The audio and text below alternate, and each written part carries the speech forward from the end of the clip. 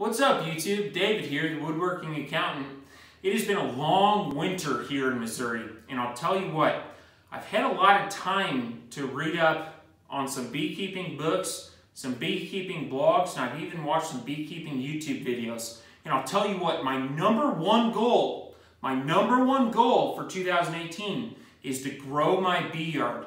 I want to bring perhaps twice as many bees into the 2019 season as I have here in 2018. And so I've taken a number of steps. As you can see in this picture, I built some nukes. I'm going to be doing some splits. I'm going to be splitting my mature hives. In addition to that, I need to build all the equipment that I will need to sustain the populations that I hope to build. Now it is April, and I hope not to jinx myself. However, I thought if I'm going to build beehives, if I'm going to build frames, I'm going to need some beehive stands. And that's what we're going to talk about today. So I went to the hardware store today. I went to Home Depot and I bought 10 2x6s and 11 2x4s. Now my goal for this year, or my goal for this project, is to build 3 hive stands.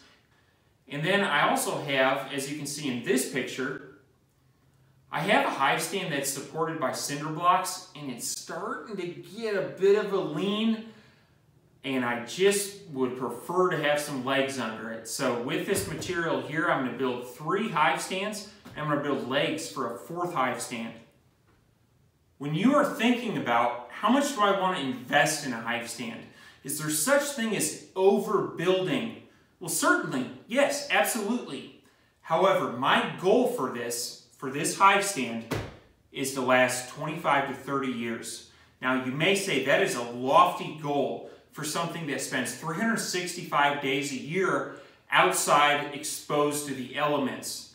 However, this design, the paint that I'm going to use, and the way I finish this, I fully expect this to last 25 years. And anything less than that is a failure. Now that said, this is not going to be the cheapest option. Now I'll give you an example. As you can see in this receipt, I spent about $270 on materials for this project to build 3 hive stands. If you factor in the price of screws, the price of glue, I'm going to say each hive stand is going to be approximately $100.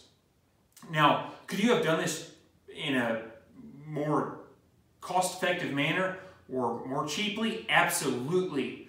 If you wanted to cut costs, the number one thing you would do is, instead of buying treated wood, as you see right here, you just buy standard air-dried pine. Just your typical construction lumber. However, I wanted treated material because I know that this is going to be exposed to the elements 365 days a year, and I want it to last. Now, if you get on some forums, or you go to any beekeeping Facebook groups and you look at the discussion about, do I use treated material or untreated material for my beehive stand, you're going to find 2 opinions. And I'll tell you what, I encourage you to do your own research. After you do your own research, you may find, I don't want to use untreated material, and that's fine, stick with that. I can tell you, I'm not a biologist, I'm not a bee scientist, but what I will tell you is, just from my personal experience, I have used treated wood in all of my hive stands up until this point. I have not personally experienced any problems. Typically the bees land on the screen bottom board, they go into the hive, and they really don't have any contact with this treated material. Now, if you've had different experiences, or perhaps one of your mentors has had a different experience, don't use treated wood. That's not what this video is about. Alright, I got my chop saw set up, and the first thing I'm going to do is cut my cross braces for the hive stand. This is going to be cut out of a 2x6, and it's going to measure 18 1/4.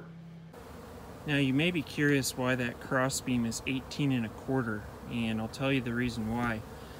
You know when you're doing hive inspections and you pull a frame out and you just don't have anywhere to set it? With 18 1/4 cross beams, you've got a nice little spot for all your frames to sit.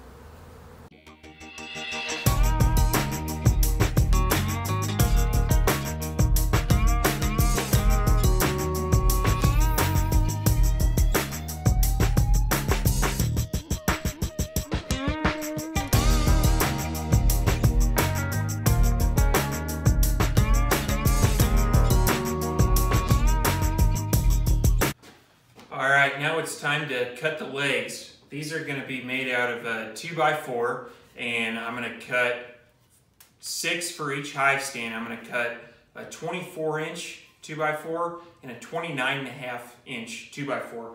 And what it's going to look like, this will be the longer one, this will be the shorter one, but it's going to be an offset.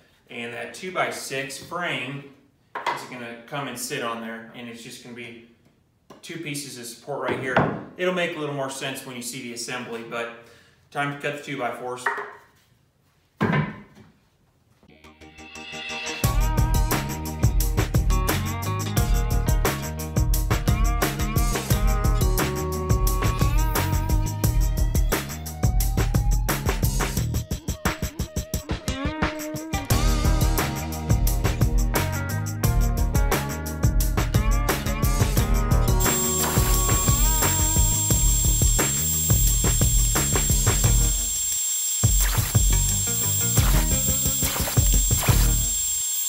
Alright, now that we got all of our pieces cut, it's time to start painting. Now for those of you that are using treated wood, you're going to need to find a paint that is compatible with treated wood. For this project, I'm going to be using Olympic Maximum.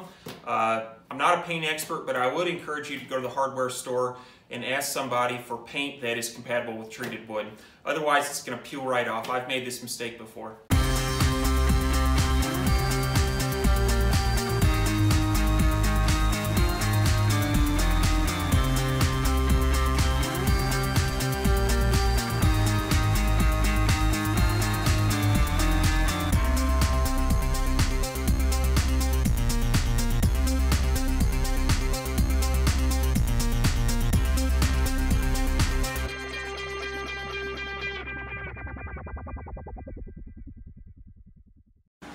As you can see, when I was painting, I had a tarp laid out in my basement, and I spread all the pieces out on the ground. And I'll tell you what, I have a little pro tip for you, and that is an extension for your brush, or for your roller. I am, as you know, if you've watched my other videos, I'm an accountant and I love to save money, and if I don't have to have it, then I won't buy it. But I'll tell you what, this was $4 at Lowe's. It fits into a standard size roller, and as you're standing upright painting, you feel like a king or a queen. So I tell you what, get yourself one of these. Your back will thank you for it. Over the weekend, I was able to put 2 coats of paint on all the pieces I'm going to be using for the project. Now that I'm done with that, it's time for assembly. First, we're going to talk about legs. Now, as I mentioned before, the legs are going to be made up of 2 2x4s. There's going to be a short piece and a long piece, and there's going to be 5.5 inches difference. Now, here I'll show you why. On the long side of this hive stand is going to be a 10-foot 2x6, and it is 5.5 inches in width. So, as you can see, the leg sitting here, that 10-foot cross piece is going to go just like this. And with 6 total legs per hive stand, that 10-foot board is going to be supported in 3 different areas. I'll show you a little more about that later in the assembly.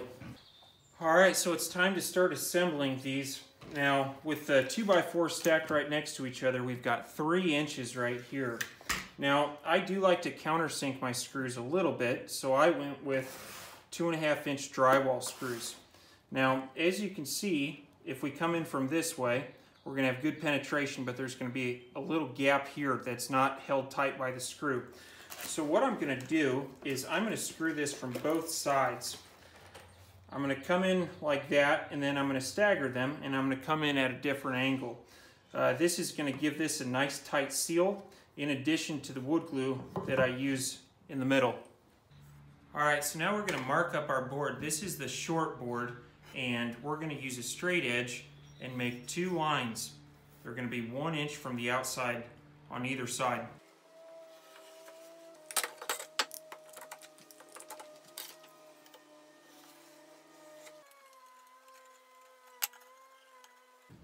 Alright, now you're going to want to take the longer piece, set your straight edge to 1 3/4 and make another line down the middle of this. So once you have your lines drawn, go ahead and take your tape measure, and starting with the short side, you're going to be alternating here. Your measurements are going to be 1 inch, 8.5, 15.5, and 23 inches in alternating order. On this long board, where the screw holes are going to be right in the middle, you're going to pre-drill at 4 3/4, 12 inches, and 19 1/4. And as you can see, these are alternating and are going to form a nice hold, nice grip for us. So our lines are going to go on the outside. We're going to drill our holes, and then we'll be ready for assembly. Now, measuring out these lines for all 6, really it would be 12 boards, is kind of a pain. So once you have the first one measured and drilled, just take a whole bunch of them, square them up, and get yourself a flat edge and strike your lines. And it's not too hard to estimate what's an inch in, and then on your long pieces you're just going to aim for center.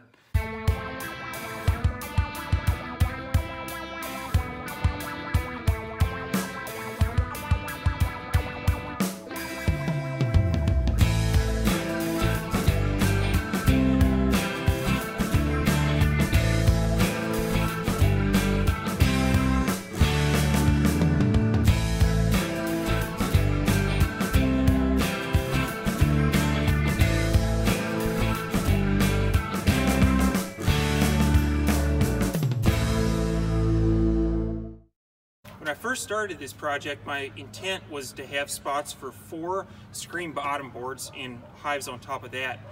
And as I started laying this out, I realized that this little gap here, I'm usually only putting 1 or 2 frames in there as I'm inspecting the hive. And I was able to fit 5 hives on here and leave a 10-inch gap in between each hive to set those frames. In order to get all of these lined up evenly and have an even space in between each hive, I had to bring 5 screen bottom boards up from my basement. Now, you're not going to have to do that because I wrote a little cheat sheet for you. The next step in the assembly is taking these cross beams and mounting them to the 10-foot 2x6. So as you can see, there's 2 columns of measurements. First, we're going to talk about this measurement. You're going to set your workpiece like this, upright, vertical, long ways. And starting from left to right, let me move the camera. You're going to start at the leftmost end, and with the exception of the first one, you're going to strike a line, and then to the right side, you're going to mark an X. And you're going to move down this entire workpiece, and for instance, if we look back at this chart, 26 1/4. If we go down to the measuring tape, we've got 26 1/4 marked right here, and then to the right of the line we're going to put an X.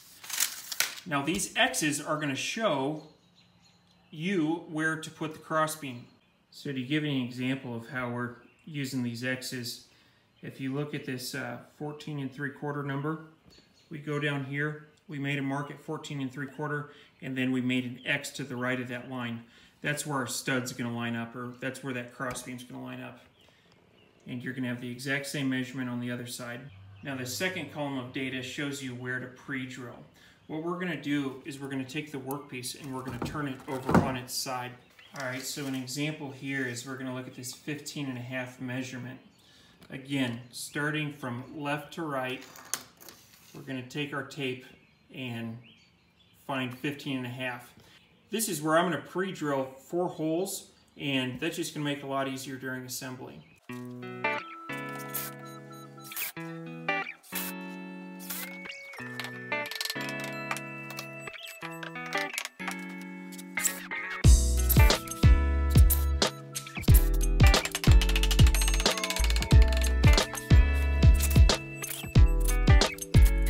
Now it's time to put the legs on the hive stand. Now as you can see, it's easiest to look at an assembled hive stand.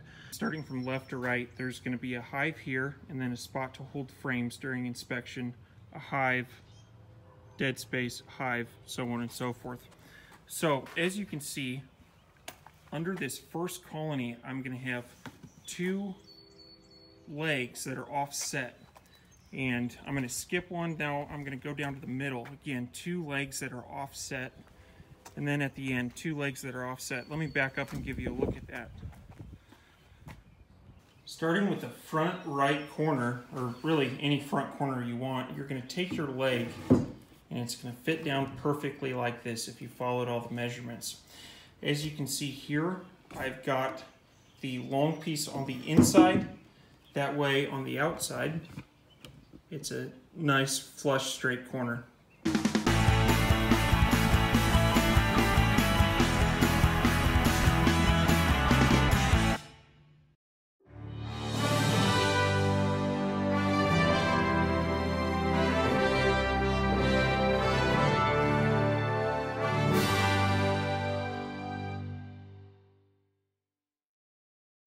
I just dropped off the hive stand at my apiary and I need to put one more coat of paint on it and then it is ready to go. So that is the end of today's video. Thank you for watching. A couple things, if you like today's video, please hit like and then hit subscribe. For a complete list of materials that I used in this project, check the links in the show notes. Thanks for watching and good luck this season.